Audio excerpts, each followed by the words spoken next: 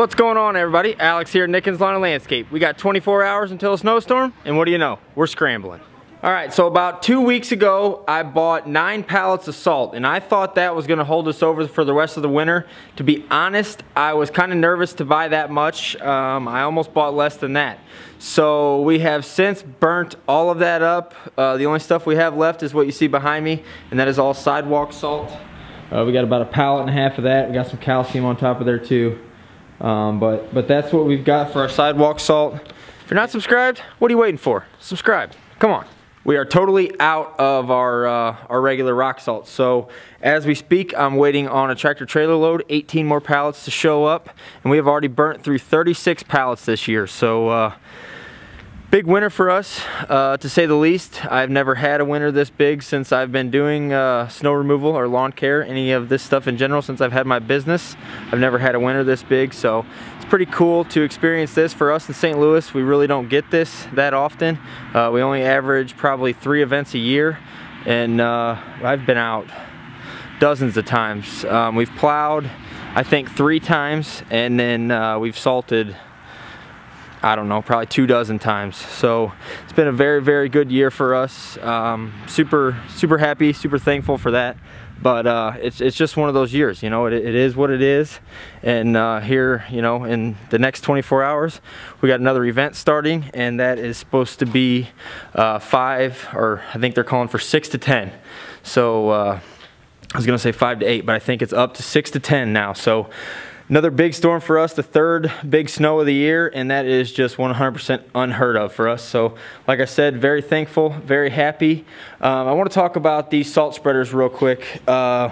This is what we're running right now. This is what we've been running. This is the one I actually screwed up. If you follow me on Instagram, you saw that I backed into a pole, my 3rd one of the year. Never backed into a pole in 6 years, and this year 3 times. But basically what happened is this little shaft, it's actually the shaft that goes all the way up into here, but it's a little rod right there. That guy got bent, so I took it to my buddy Austin with Wolf Fab. Those of you guys that follow me, he's the one that built the ramp on the box truck that we had for our mowers, but he straightened that out and we're all good. It's not rubbing, everything's all good. But that one was out of commission for the past 2 weeks. Probably could have fixed it quicker, but I'm a procrastinator. And now we got this one, which is identical. So this is the one I've been running for the past couple weeks.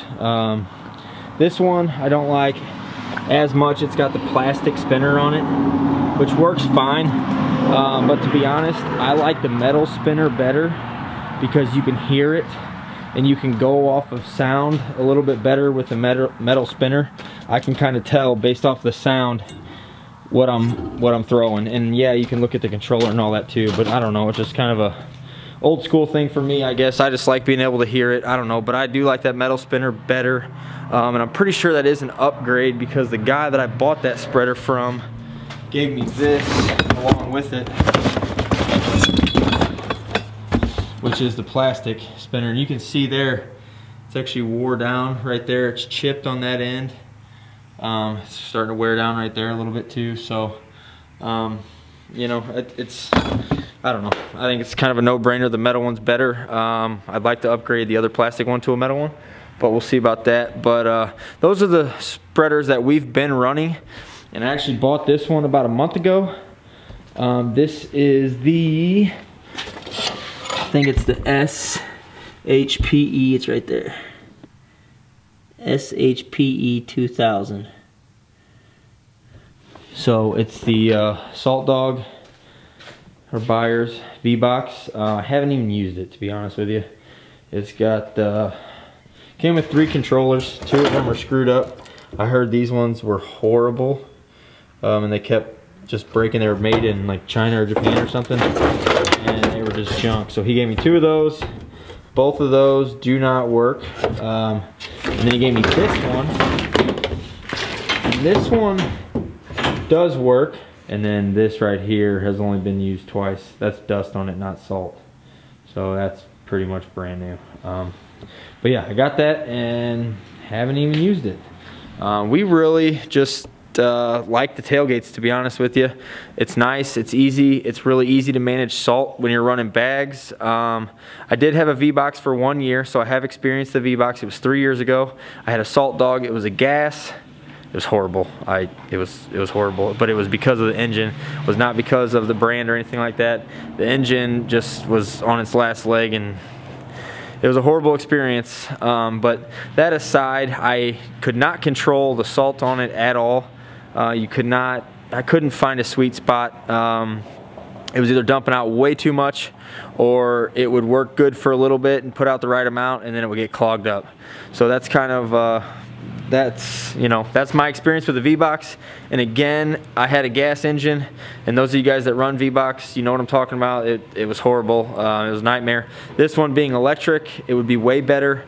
I probably will run it eventually. I just don't want to mess with it right now, to be honest. I love the way those TGS 05Bs are spreading. We literally get a perfect spread, and we don't do gigantic parking lots, guys. I do a couple. We have 3 pretty big parking lots where it would be nice to have a V-Box, but other than that, all of our other properties, and we have about 30, so 27 of our properties, say, are small to medium-ish, smaller size, and then those 3 are pretty big. So for the most part of our route, it really is more convenient in my eyes to have bags, to be able to go there and know exactly what you need. I can count up before I even leave the house what I need with me, make sure I have what I need, and roll out. I had experiences or times in the past where going out with the V-Box and then you run out and you still got a couple properties left and you're like, oh crap.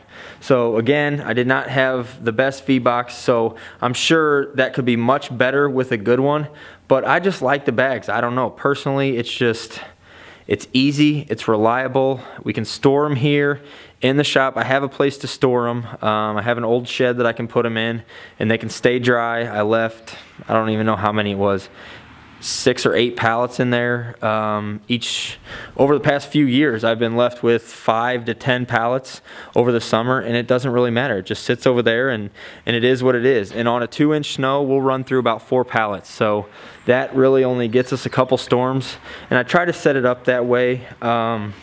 This year has been by far the craziest year that we've ever had, and I'm ordering a pallet or a tractor trailer load on March 1st, or getting delivered on March 1st. I ordered it yesterday, but that's just absolutely insane. Generally, we'll have maybe a salt event or a light plow in March, and it looks like over the next 6 to 10 days we're going to get hammered.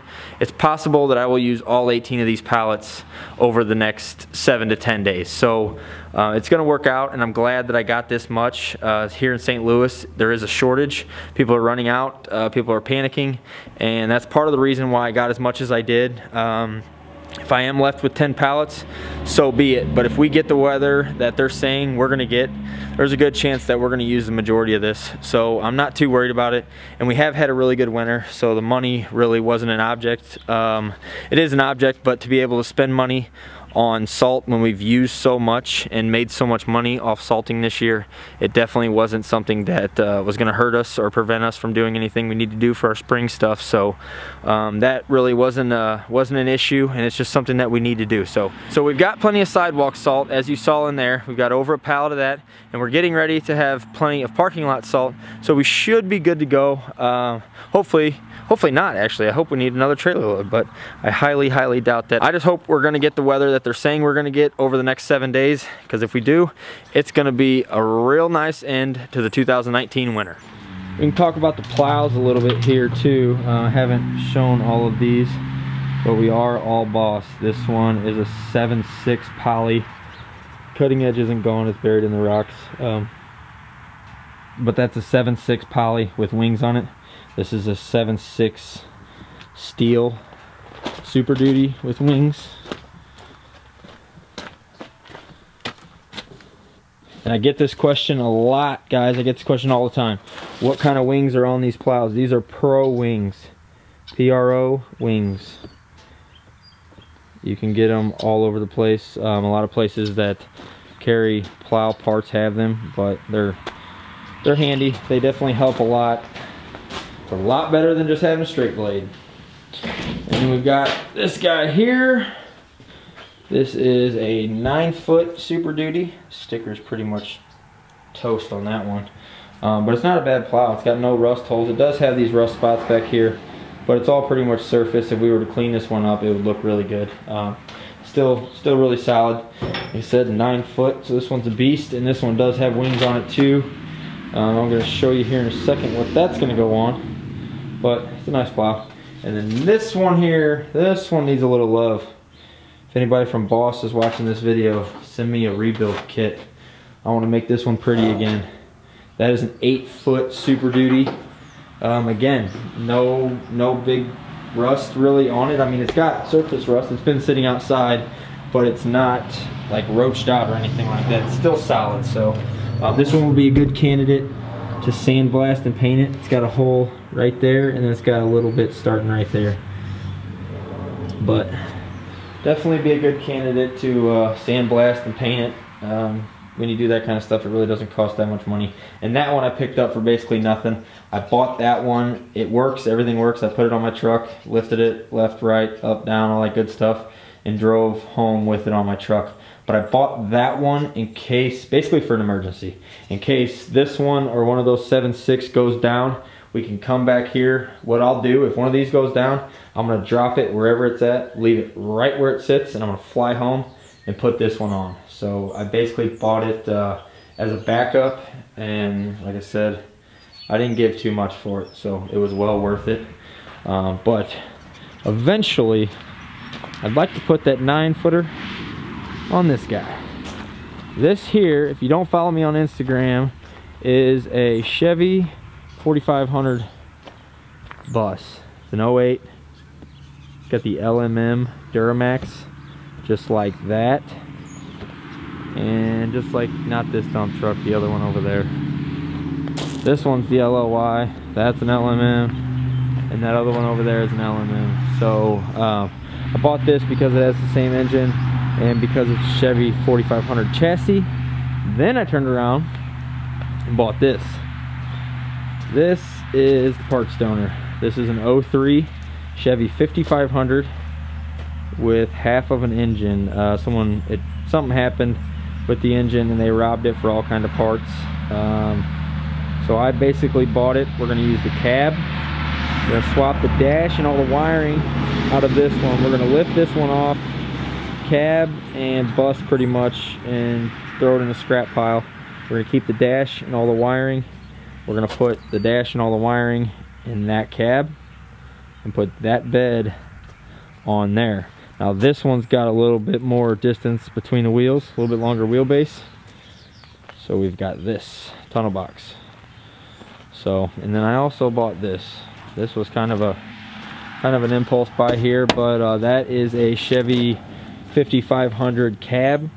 And basically why I bought it is these mirrors are not cheap. And I bought the whole cab for less than I could buy the mirrors for if I bought the mirrors new. So that's where that came from. Kind of looks like a junkyard around here, but trust me, I'm not that big of a Hoosier. I'm not collecting. I do have a plan, and I am building this truck. Just like we built all these trucks. If you guys don't follow us, when I bought these two trucks, they look nothing like they do now. So I know what I'm doing, or we know what we're doing. We've done it before. We've been down this road, and it's going to be a sweet truck when we're done. It's pretty much going to be identical to this one. It's a 10-foot bed. It's got a tunnel box, just like this one, fold down sides, the whole 9 yards. So it's going to be identical to this truck, and right now it looks like that. So use your imagination, guys. Trust me on this one. It's going to be a sweet build, and if you're not subscribed, you should consider subscribing. You're going to want to follow this build. I hear him.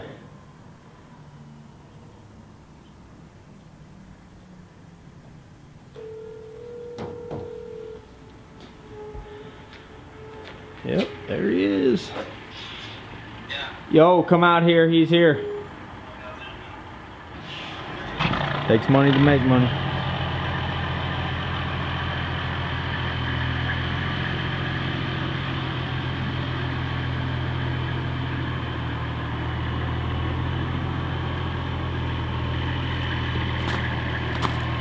The last guy took out the mailbox. Let's see if this guy takes anything out. I think he's got it. He's real close over here.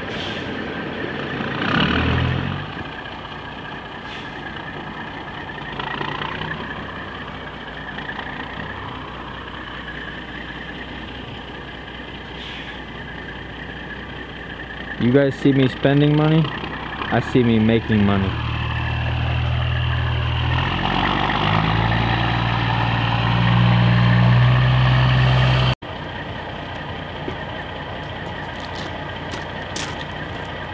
What's going on?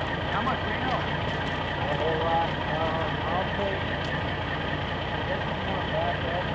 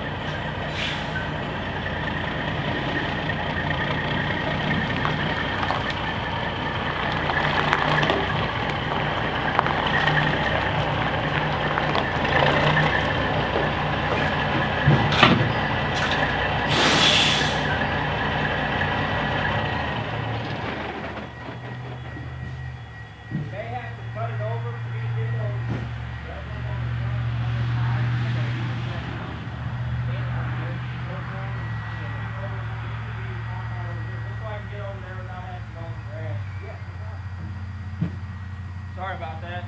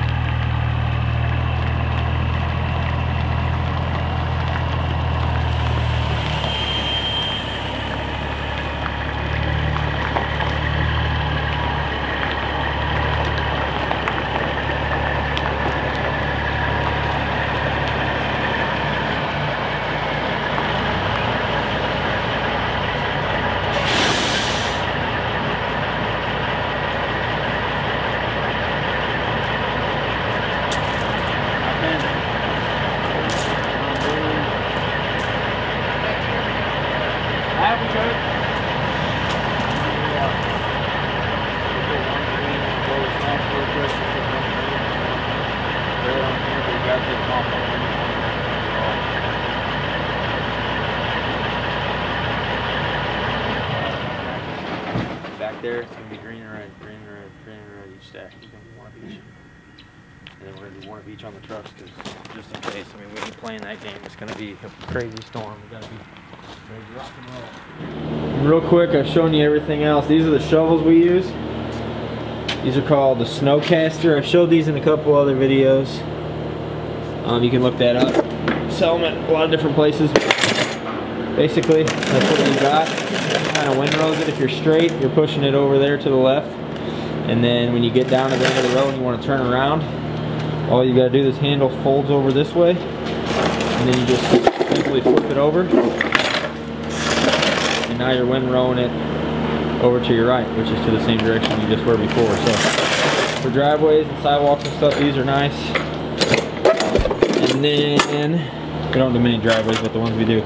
And then this guy here, this is just for breaking up ice and stuff. We got a couple of these as well. So nothing special on the shovels, but to be honest with you, we really don't use them all that much.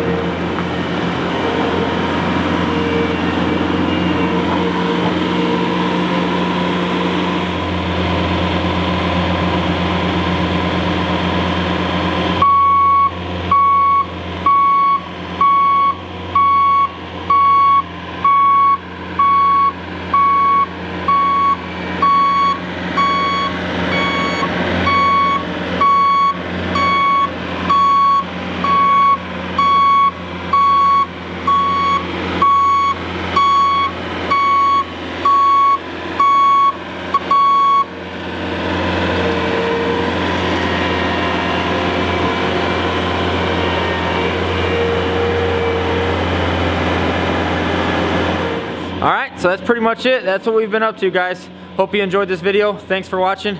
As always, we really appreciate your support. If you're not subscribed, be sure to consider hitting that subscribe button. I'll see you in the next one.